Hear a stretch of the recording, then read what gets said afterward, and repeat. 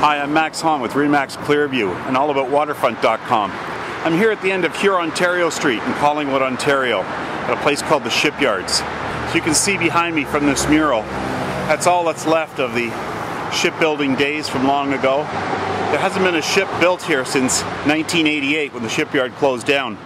But there's a new kind of building going on here in Collingwood. So you can see from the mural.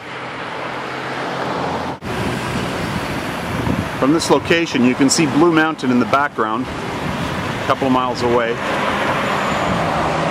And we're looking up Hurontario Street, the main street of Collingwood, where all the shops and restaurants are. But at the end of the street, they've started building here again at the shipyards, but it's not the Lakers of yesteryear.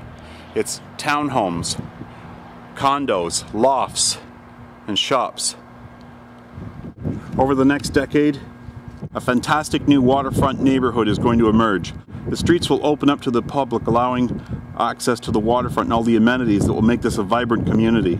It's going to be one of the greatest waterfront developments north of the GTA, and a historical place to call home. Leave your car behind and stroll from your residence up the main street of Collingwood and explore all the shops and restaurants.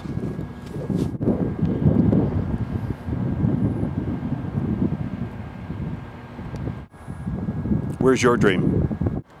I'm Max Hahn, reporting for Remax Clearview and allaboutwaterfront.com. See you on the water.